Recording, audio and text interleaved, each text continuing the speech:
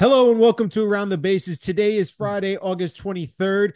He is Jon Heyman. How you doing, man? I'm good. How are you, Ryan? I'm doing well. We're going to start off with the Yankees, taking 2 out of 3 against the Cleveland Guardians. Now have a 1.5 game lead in the AL East. That was an impressive series for them. But the two things that we got to talk about with the Yankees, Aaron Judge. I mean, the season he is having, there's no more words for it, John.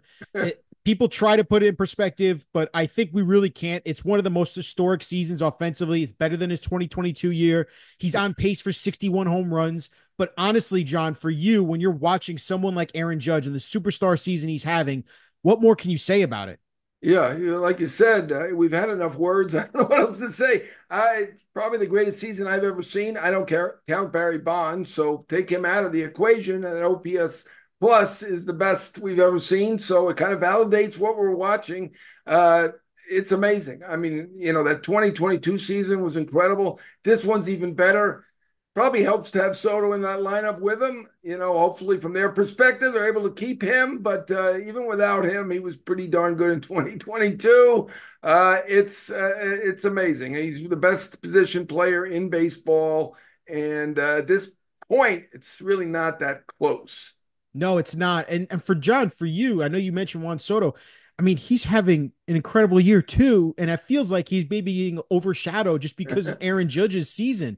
Like, are we not Yeah. appreciating what Juan Soto's doing enough here too for the Well, Yanks? well, you and I appreciate it. I think the people who are paying attention appreciate it. It's also incredible. It's a great season, and another year could be an MVP season. And I think he appreciates the fact that he's got Judge behind him. That certainly helps his situation. I'm sure there's still 1-2 in walks. I haven't looked, but I mean, they're the two best hitters in the league, two best hitters in baseball, and I don't think there's any debating that.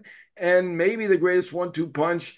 Well, certainly in the last 90 years, I Yeah, would say. I mean, yeah. Ruth and Gehrig equal or better? Maybe. I don't know. I didn't see them. I was a little before my time, even that was. So it's amazing. And I think it's the best 1-2 punch probably ever. There have been some great ones, certainly Aaron and Matthews, Mason McCovey. Maris and Mantle was pretty good for the Yankees. But right now, it feels like this is the best one, certainly, that any of us can ever remember. If anybody remembers Babe Ruth, what are you? You're probably 120 years old. So, Finally, John, why do teams still keep pitching him? I still don't understand why what the Guardians were thinking during right, that series, man. I mean, they right. took advantage Well, of the guy every behind opportunity. him, yeah, the guy behind him's doing okay too now, right? I mean, the lineup is a lot longer than it's been, right? They went through And they're that getting stretch, Jazz Chisholm back, a guy that right, you had said and reported last week that this shouldn't be a long stay for him. He right. ends up doing the minimum stay on the IL, so that lineup seems to be getting longer here. Yeah, for a while it was a two-man lineup, as Luis Severino said. It felt that way anyway for that month period where they just weren't hitting. Now they're back to being the best lineup in baseball. Certainly Stanton helps big time. Certainly Jazz Chisholm helps big time, moving Wells up, and now Mm-hmm. he's really the starting catcher at this point, and I get it. I mean, if he's the cleanup hitter or the number five hitter, he's really not in the platoon anymore. Yeah, I understand that, and they still have a couple of weaknesses in that lineup. LeMahieu's still not doing that great. They got a couple guys not doing great, but when you've got the two best hitters in baseball and you've got other really good hitters around them, it's pretty good. yeah. The Yankees fans are going to be excited tonight for the Rockies. You're getting Jazz Chisholm back, Anthony Rizzo starting a rehab assignment. Jason Dominguez seems to be raking back in AAA. Be interested to see when he comes back to the major league roster because Verdugo has been struggling. To your point, let's move over to the team in Queens, but they are not in Queens. They are out on the West Coast. They start a monster road trip. They took the game last night against the Padres in a 4 game Yeah, set. John, how vitally important they play the Padres, then the Diamondbacks, and then they finish up yeah, with the White Sox. So, how yeah. important is this road trip for this Mets team if they want to make the playoffs? Yeah, I'm of the belief that when they play the Braves, that's going to be the games that really, really matter. All the other games are similar. They need to win a lot of games at this point, right? They're a game and a half behind the Braves. They need to beat the Braves. And the Giants maybe outside. I don't know. I think the Reds and the Cardinals and the Cubs, they're not going to make it. So they're basically in a two-team race with the Braves, and that's the team they need to beat. Yeah, I think the Diamondbacks and the Padres are going to get in. I give the Mets credit. They won 2 out of 3 against the Orioles. They won the first game at San Diego. So they're playing a lot better against the so-called good teams. Obviously, the Orioles have some injuries now, but still good team. They went 6-6 against the dregs of the league. That gave me a little bit of pause. I was Yeah. concerned about my playoff prediction. I'm still a little concerned. I give the Braves credit with all the injuries to be still a game and a half in front, but the Mets certainly have a decent shot at it, and they got to continue to play well against the good teams. And they've got a number of those games coming up, certainly with the Padres, then the Diamondbacks. Then they get a so-called breather against the White Sox. Better win those games, and then come on home and hopefully continue to play well. Well, look, John, you talked to Luis Severino. He pitched a great game last night. Kept him in the game Yeah. after 5 innings pitched for one run ball. He had a complete game shutout last weekend. I was there. That was awesome to see. I mean, he's kind of important for them here. They got Blackburn going tonight. Peterson's been pitching really well for them. That's what ultimately what's going to come down to is if their pitching can keep performing for them. Right. Because I feel like that lineup is going to produce no matter what for them. I mean, I know they have their ebbs and flows, but they have a pretty solid lineup in the National League.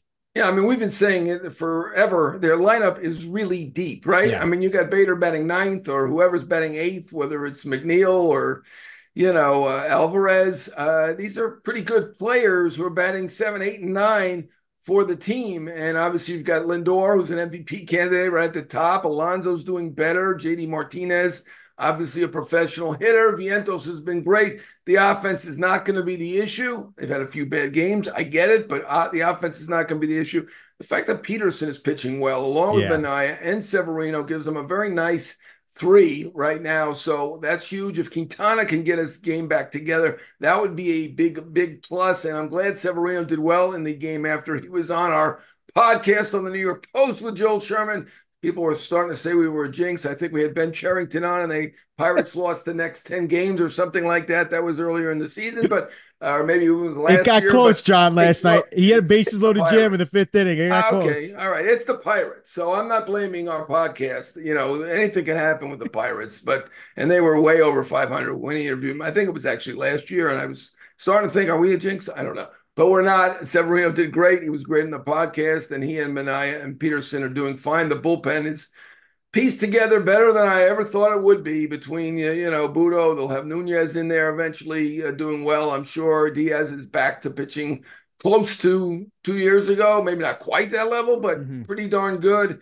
And they're in, decent position, not great position. I know they can't relax, but pretty good position. Yeah, no, I agree, John. I mean, it's I'm excited for these games this weekend. They're huge for the Mets, and I think this could be. And to your point, the Diamondbacks and Padres should be making the playoffs. Yeah. This is who you're going up against for that wild card spot, including the Braves. Those games matter the most. John, let's go to our next topic here. Award season. We are a month away from this season being complete here, and it seems like the MVP candidates are being run away with Judge and Otani. Yeah. But I mean, they're a lot of talk and chatter about Lindor, but I mean, Otani's on pace for Yeah. almost 50-50 season here. So Right, what right, more can you say about the awards? And let's not forget Bobby Witt. I mean, he's right. having an incredible Amazing. year for the Royals too. Yeah, first the National League. Yeah, Otani's the leader. I don't think it's done yet. I'm going to say it's 90% probably, but I think Lindor is still in there. I'm not sure that Marte, now he's got some injury issues potentially. Ozuna, another DH going to win, a different DH other than Otani going to win. I kind of doubt that. So, I mean, I think Lindor is probably the biggest threat. And I get it. Otani's on pace for close to 50-50, as you said. If he does do 50-50 in the same season, it'll be the first time ever. But if he does 48-48, it's still pretty darn good, even as a DH. No DH, full-time DH has ever won. Don Baylor, 65 games at DH in 1979 for the Angels. One was not a full-time DH, obviously, 65 games, fewer than half the games. But, I mean, Otani at this point, I got to say that he's got a pretty significant lead, although Lindor is ahead on the F4. Couldn't tell you the difference between B4 and F4, but one of them, Otani's got a decent lead over Marte and Lindor and Ozuna, but in the other one, Lindor's got a neck in front, as they say in horse racing. So I'm not going to count Lindor out of it. He's been great on the leadership aspect. He's been great at shortstop. His outs above average, top 10 in baseball, all positions. Nobody else on the Mets is even anywhere near. I think he was eighth last time I checked. The next best was like 84th. So, I mean, their defense has come up. It was Yes. well below average. Now it's just slightly below average overall, but he has been excellent. So he's got a shot. In the American League, I'm not going to say it's over yet, but I mean, can somebody really take this away from Judge? It'd be tough. He's having an all-time great season offensively. Stepped in and played center field well. But obviously Bobby Witt in another year, incredible shortstop, great hitter. Batting average, home run, Yeah. speed. He's got the full package, and he's part of a great story. The Royals won 56 games last year. They're on pace to win around 90 this year. That's a pretty good story to tell. So, I'm not going to count it over yet. That one's, I think, closer over than the Ohtani one, but I'm going to say that Witt's still in it.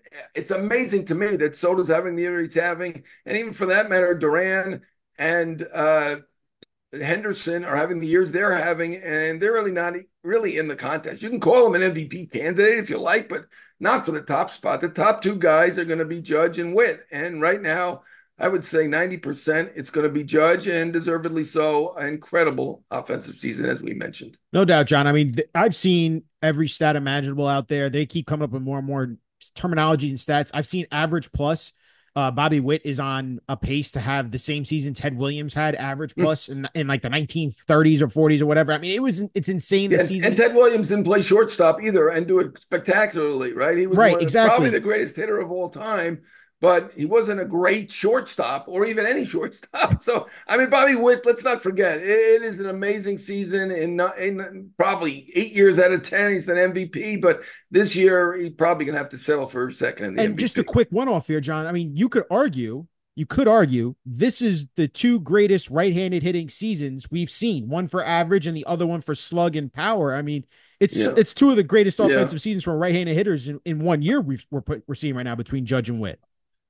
Yeah, I mean, and Witt overall, I mean, he's probably the best defensive player in baseball, any position, right? I don't know whether sometimes they give that platinum glove out haphazardly. Well, I've don't seen tell Aaron first Boone that baseman. because according to I him, he says Anthony Volpe's the best defensive shortstop in all of Well, baseball. he's a very positive man. I'm not quite as positive as him, but good for him. I'm It's glad worked. you It's I'm glad worked. you're being honest, It's John. worked out for Boone. I get it, but Bobby Witt's the best shortstop No defensively in doubt. baseball, and he's the best hitter among the shortstops, and he's amazing. And unfortunately, he's not going to win the MVP. He can have the platinum glove. He can have a gold glove. Obviously, he can have a lot of other things, but at this point, it's pretty far a long shot to be MVP over Aaron Judge. I don't think it's going to happen.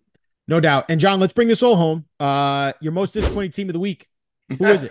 I feel bad. I gotta go with the Orioles. They're disappointing me personally because I had Ooh. them as the World Series participant at the beginning of the year against the Dodgers. Now the Dodgers are doing well. They have the best record in baseball.